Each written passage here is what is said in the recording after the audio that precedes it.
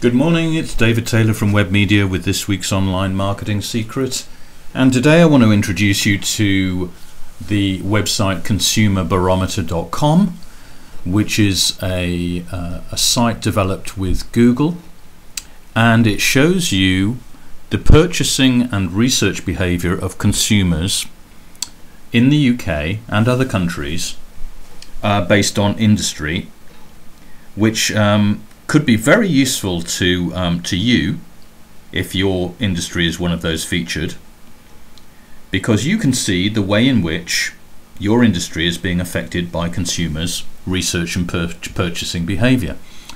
So if you go to consumerbarometer.com, you'll see this mix of circles which represents countries, and if you hover over GB, you'll see that 39% of people purchasing in the United Kingdom purchased online, which is a pretty significant figure, I think you'll agree. So let's click on that bubble and go into some more detailed information. And now you can see a set of data that shows the percentages of consumer purchasing in different products and industries. But if you come across to the left hand side in this column, you can see there are categories: automotive, finance and real estate, groceries and healthcare, etc., media, entertainment, retail. So let's say that, for example, you are in the industry of footwear, retail footwear. If I click on that one, it's going to load a set of data about consumer behavior in researching and purchasing footwear in the UK.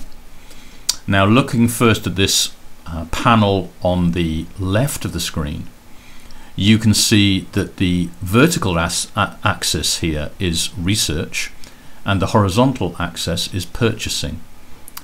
And you can see there are a number of statistics here that show the research and purchasing behavior according to online only, offline only, a mixture, and no research at all.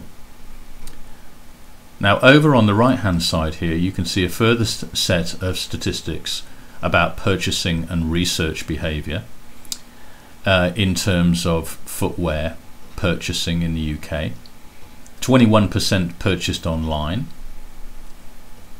79% purchased offline, but that's still a significant amount. And in terms of research, 21% did research only online, 17% did both online and offline. And then coming down to the bottom or the lower right section, what information sources did people use to do research? You can see in terms of getting information, the top one is visiting stores, which is what you'd probably expect.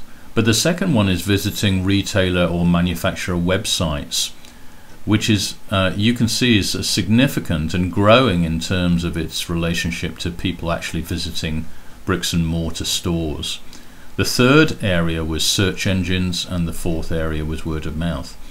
So you can start to see some of the behavior patterns, and if you track these statistics for your industry, you can see how purchasing behavior and research online behavior will progress and develop over the course of time.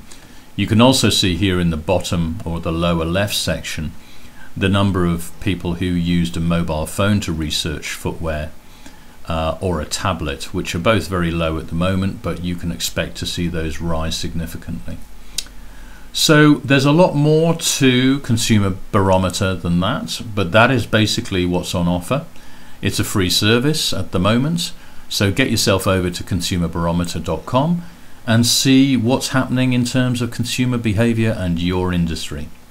That's it for now. See you next time.